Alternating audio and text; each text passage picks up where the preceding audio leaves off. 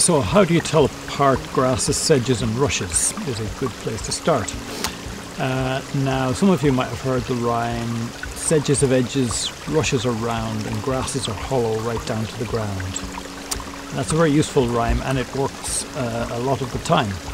And what it means is this: sedges have edges means that the stem is triangular. If you kind of twirl the stem of a sedge around between your thumb and finger, it doesn't roll around very easily. It kind of jerks around because there are three sides to it and there are three angles on the stem.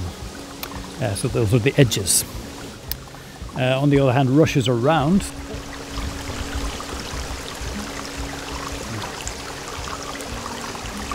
And grasses are hollow right down to the ground.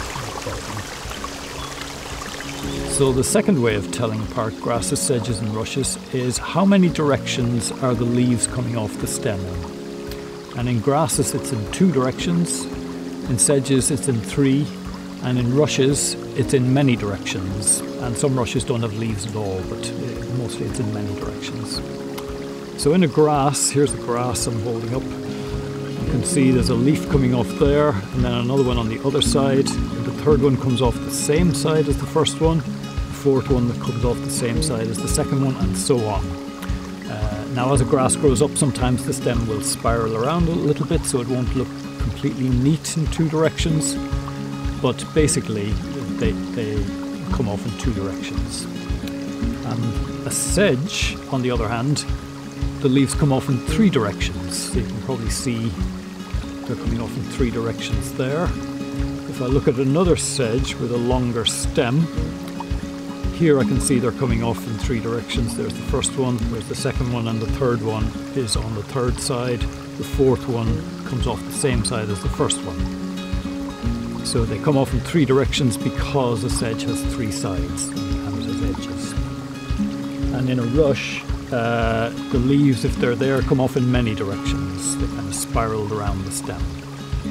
The third way of telling these 3 groups of plants apart are looking at the features on the flowering parts of the plant. Now the first 2 ways that I covered already are pretty good, but they don't work all the time. They only work maybe 70 or 80% of the time. So if you really want to know, you need to check the flowering parts of the plant. And the key difference between the 3 groups is how many scales are there beneath each flower. So when I say a scale, I mean a petal-like structure, but in grasses, sedges and rushes, these are usually kind of green or brown and inconspicuous and small. And the key thing is how many are there. And in a grass, there are 2 per flower. In a sedge, there's 1, and in a rush, there is 6. So they're quite different, and they're pretty consistent with this. So if I look at this grass inflorescence, I see that if I focus in on one of these individual kind of blobs in the inflorescence, this is actually a grass spikelet, and it's got 2 glooms, one on either side. Now within the spikelet there will be individual florets, and each of those florets will also have 2 scales. So in the grass it's always 2 scales beneath each of those structures. In a sedge, let me get my sedge, you've always got 1 scale beneath an individual flower. So in this particular sedge I've got female flowers in this spike and male flowers in the top, and in both cases there is 1 little brownish scale underneath each individual flower. So unlike grasses, it's only got 1 scale. And then rushes look more different than the other 2, although all 3 look kind of superficially similar. But if you look at an individual flower in a rush, you'll see that it's got 6 scales around the flower or the fruit. Now it might be difficult to count them, because there are so many and they're small and they're packed together. But all you need to know is that there's more than 2.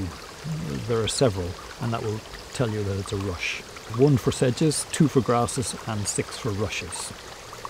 And I've got a diagram to kind of recap all of that here.